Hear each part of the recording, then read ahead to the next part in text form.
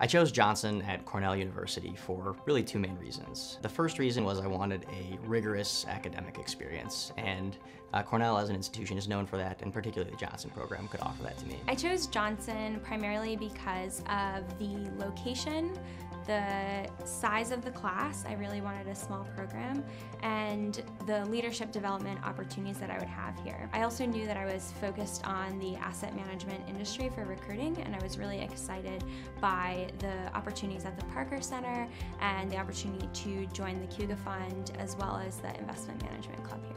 The Parker Center itself it's really impressive. The amount of resources we have, FactSet, Bloomberg, and all the other research that we can access to really helped me when I was trying to transition into research. The Kuga Fund is a great opportunity for students to get experience really managing actual assets. It's a really exciting chance. I know a lot of schools don't have this kind of a program, and we're lucky to have that and the guidance of some of the faculty that we have here.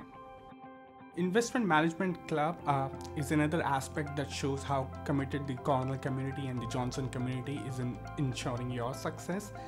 And they really help you understand the nuances, and they share their recruitment experience and make you prepare for your first job interviews. So I believe that IMC is really helpful. The Women and Investing Conference put on by the Parker Center was one of my favorite experiences from my first year. It was an excellent opportunity to meet women that are interested in the investment management industry who go to other business schools, and it was a really collaborative experience. We got to stay overnight at the beautiful Langham Hotel, which was a really fun time just getting to know everyone. Meeting all of the women who work in the industry was really inspiring. People who are generally interested in investing would benefit from the Parker Center's resources. It takes finance and allows you to think about it from every different angle.